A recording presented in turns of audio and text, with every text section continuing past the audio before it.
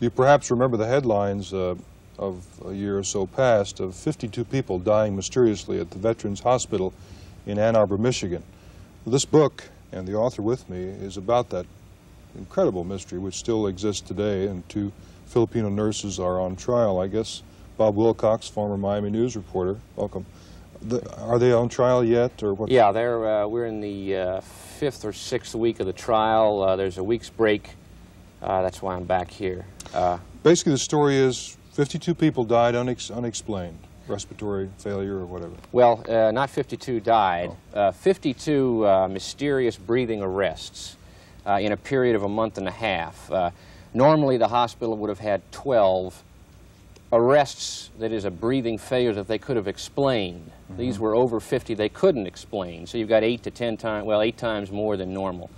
The amount of deaths is between 10 and 20. Nobody knows. I tend to go towards the 20.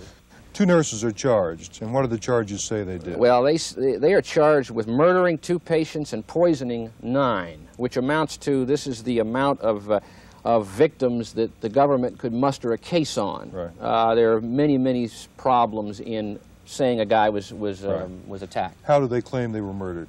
Okay, they say that the nurses came to their rooms and injected Pavulon, a muscle relaxer, which causes paralysis of your entire body. You can't move a muscle after a few seconds, including your breathing muscles. This is only used in surgery. When you're on a breathing machine, they'll give you this so that when they cut your stomach open and they're working on your gizzard, you don't cough or something and, you know, jar the man. Right. So the allegation is that they came in and injected the IV tubing, which is the common method of injection. You don't really, when you're in a hospital, they don't give it to you in your body. They give it to you in your IV tubing. It's faster. And that injected them with Pavulon, and that breathing arrests or failure followed within seconds. And may I now describe what happens to you when you do this? You have about, I don't know, between 15 and 45 seconds before suddenly something's going wrong inside of you. Maybe you're ringing in your ears. You might have a moment to raise up. Then you fall back limp, your eyes close. Some of the victims have described their eyes going one way and the other way, because you lose all muscle control.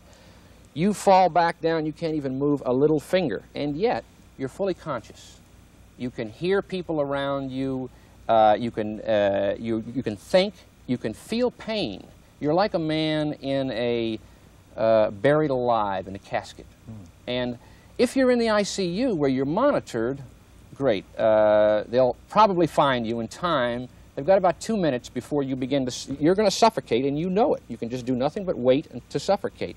If you're in the ICU, they'll find you. If you're not, if you're off in this isolated wing, unless somebody happens to walk in your room, you can't yell, you can't do anything. A funny thing was that nobody ever really saw their attacker until August 15th, a month and a half of this, 50 of these mysterious arrests. Somebody dying almost daily. And yes, as a matter of fact, it was 1 death per day was the thing. Finally, on August 15th, the killer became so brazen that he came out of the night, so to speak. Or she. Or she, or they. Yeah.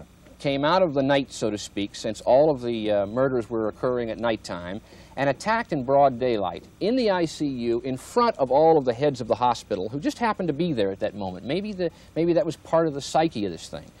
Bam, bam, bam, 1, 2, 3. 3 mysterious arrests in a row. They were literally coming out of the woodwork trying to resuscitate these people. In the intensive care unit? In the intensive care unit. Well, the third victim, his name was John McCreary. He, when he was resuscitated, said, he blew the whistle. He said, I saw this Filipino nurse come up to me with a syringe in her hand and stick it into my IV. And by the way, he wasn't sick. He was in there for a checkup. He was going to have heart surgery. They had him in intensive care to monitor him, but he was fine, like you and I, reading a Reader's Digest. He had had other injections, but at this moment he was not scheduled for an injection. And he said, I saw her come up, stick it into the IV, and moments later I had this failure. And I have him on tape. He's talking about how he felt he was dead. He figured, look, I can't move a muscle. I can hear them talking around me. I must be dead. This must be the way it is. And he had sort of a resignation about it. They revived him, thank God. And he is, as you see, an eyewitness to this. However, he died. He died before the case came to trial, and you can't cross-examine a dead man, so he's not part of the evidence. The case really boils down to a circumstantial case. They had that one eyewitness on her, And then they began to go back through all of the mysterious arrests. And they began to feel that she and another nurse were at more of those arrests, around those arrests, at the scene of the crime, many more times than anybody else was. And there was, at the beginning of this, a daytime arrest, they believe, which was an attack. And it so happened that the nurse who was pointed out by John McCreary happened to be working an overtime shift into the daytime on that one arrest. So that was the kind of circumstantial incriminating evidence. On the other side, the defense will say that, look, these two nurses were the most highly trained in the whole hospital. Yeah. They should be around these patients. Let me say that I don't think that on the basis of what I've seen so far and what I know that they're going to get a conviction. Really? And I personally, this is not, I'm telling you what's going on, I'm just saying my idea. Yeah. I don't think they're guilty. And there has been a new development in the case, and it is this, that a supervisor of those nurses, after they were arrested and charged, it turned out that she went insane, and of course she was insane before that. She went into a mental asylum, and during her treatment, she began to confess to these crimes. Now, doctors in mental hospitals all the time hear confessions. Half the patients say they killed their own parents when the parents are still alive. Yeah. So they didn't think anything of it. And they still don't think that this confession is anything more than a collective guilt feeling because she was the supervisor rather than a personal thing. But this nurse, who then she committed suicide. She was so sick that she committed suicide. And I personally think that there's your best suspect right there. Bob Wilcox, thank you. The book, again, is called The Mysterious Deaths at Ann Arbor. May I remind you, truth is stranger than fiction. Thanks very much for being with us. Thank you. We'll be right back.